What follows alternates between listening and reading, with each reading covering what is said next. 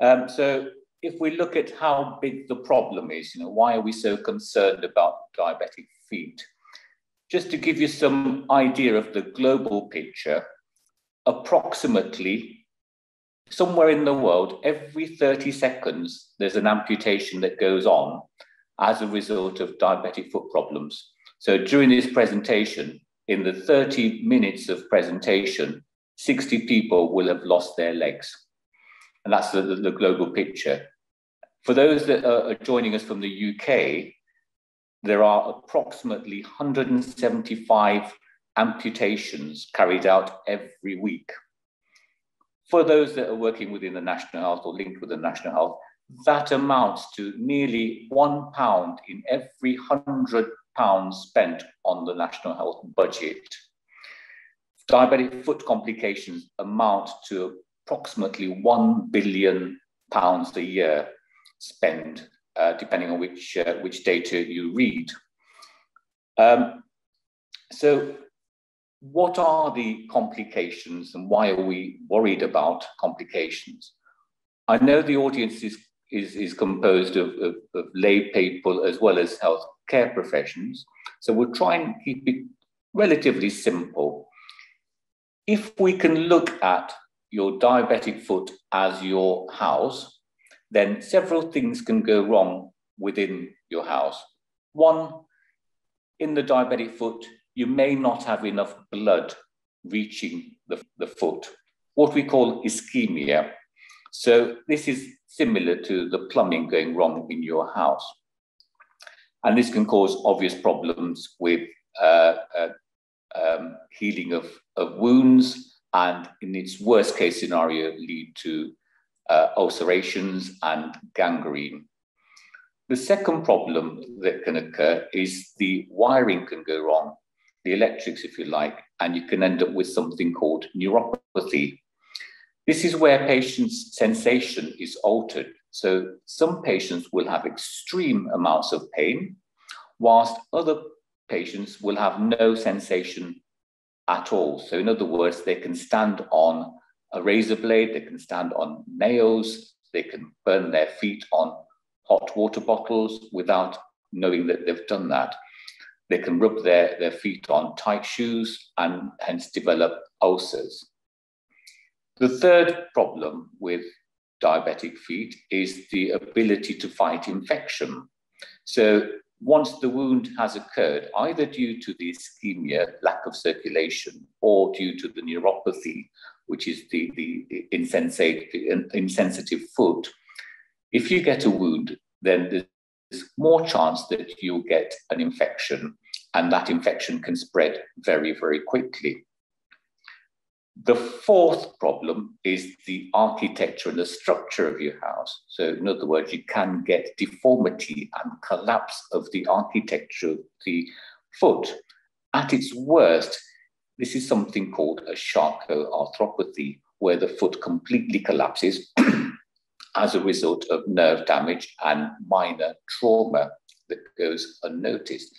So now we've discussed the four things that can happen with feet. How do we manage these?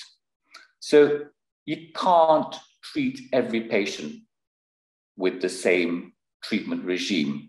So NICE guidelines have kindly categorized the feet into low, moderate, and high-risk patients and those with active problems. So the low-risk patients are those that do not have neuropathy, they don't have nerve damage, and they have good circulation. And provided their diabetes control is within reason, then they can be treated more or less as the non-diabetic population. And what the NICE guidelines recommend is that these patients should have an annual checkup. So in other words, once a year, the podiatrist, the doctor, the specialist nurse, whoever needs to check the circulation, needs to check for deformity, and needs to check the nerve supply to the feet.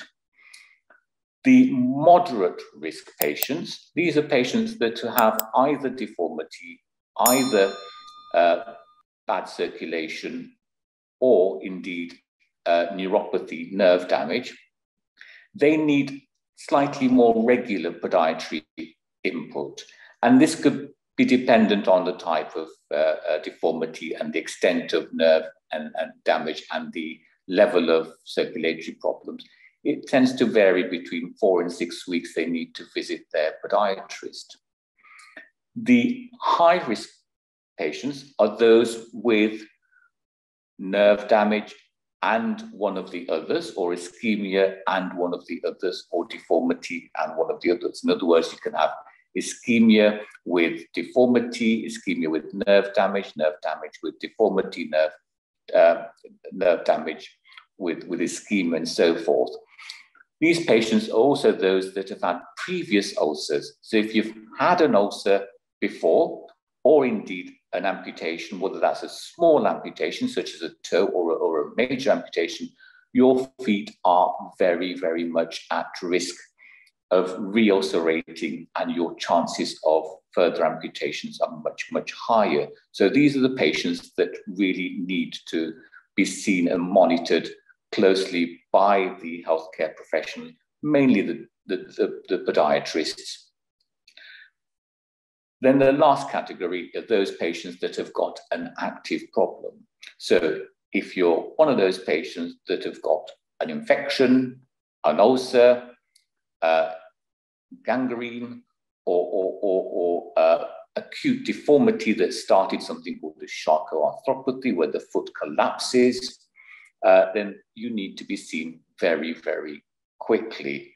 The NICE guidelines recommend that the referral should be made to a multidisciplinary team within a day of you seeing your healthcare profession, and you ought to be triaged and seen very, very quickly. If you are unfortunate enough to be admitted in hospital, a treatment plan needs to be made within 1 day.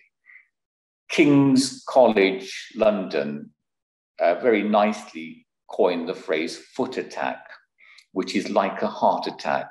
So you treat the diabetic foot in the same way, with the same urgency as you would if you had a stroke or a heart attack, because in these scenarios, the foot is very, very much at risk. So within the multidisciplinary team, most health authorities now within the UK have multidisciplinary teams. In Leicester, as Mr. Vaz kindly mentioned, we have one of the oldest multidisciplinary teams, I think, in the world. It started in the 1940s, not that I was a founder member of that. During the global lower limb amputation study in 1995, Leicester came as one of the least likely places for you to lose your leg as a result of diabetes. The multidisciplinary team, we have a whole wide range of healthcare professions, ranging from the diabetes specialists, the diabetes consultants, diabetes specialist nurses, who will look after your diabetes. The better your diabetes control is, the better chances of you healing your ulcers.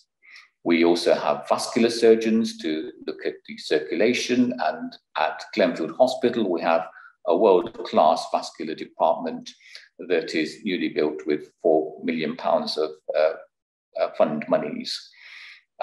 We have an orthotist that will design footwear that is essential once your ulcers have healed to try and reduce the risks of recurrence of these.